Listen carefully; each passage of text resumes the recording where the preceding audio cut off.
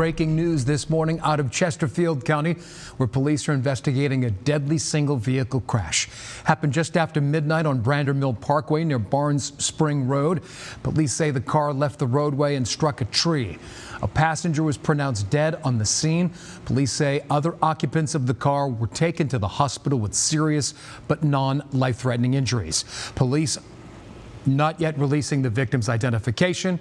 As they continue their investigation, we're working to learn more and will update you as we do.